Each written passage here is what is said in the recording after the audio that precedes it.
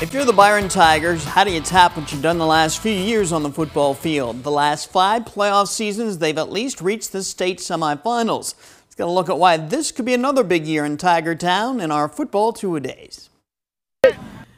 These Tigers check a lot of boxes. Summer commitment for starters. This group of kids, freshman through senior, might be the best group that we've ever had as far as, being here all summer, showing up on time.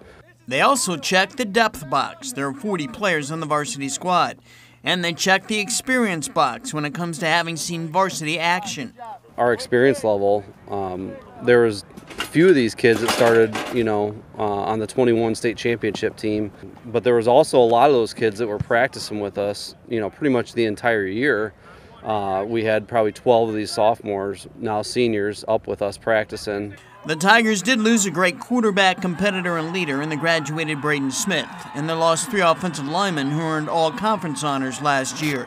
But there's experience back everywhere else. All of the team's top running backs returned: Kai Aiken, Ashton Henkel, Braden Knoll, Carson Bain, Jacob Ross, and Caden Considine, who powered his way to a team-high 785 yards rushing as a freshman last year. So what can he do now as a sophomore? We're going to find out. He had a great year last year. I thought, in junior tackle, he didn't even carry the ball. He was too big. So last year was actually the first year with the ball in his hands, and I thought he really adapted well and did a great job. I think we're really deep this year. We got a lot of guys that can run, carry the ball, run blocks. Aiden Shank has the edge on being the starting quarterback this year since he's a senior. The defense looks to be set also. The linebacker unit will be strong as usual, with Considine in the middle and 3-year starter Jacob Ross at one of the outside spots. And Ross likes the D-line that's in front of him. I think we look as good as we've had the past 3 years. We got some really good guys on that D-line, and excited to see them.